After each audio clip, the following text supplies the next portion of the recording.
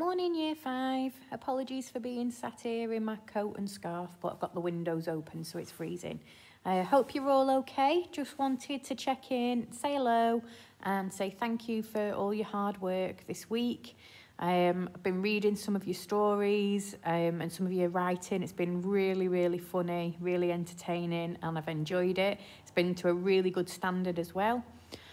Hope you've all been enjoying Flat Stanley. I'm going to send another chapter out today.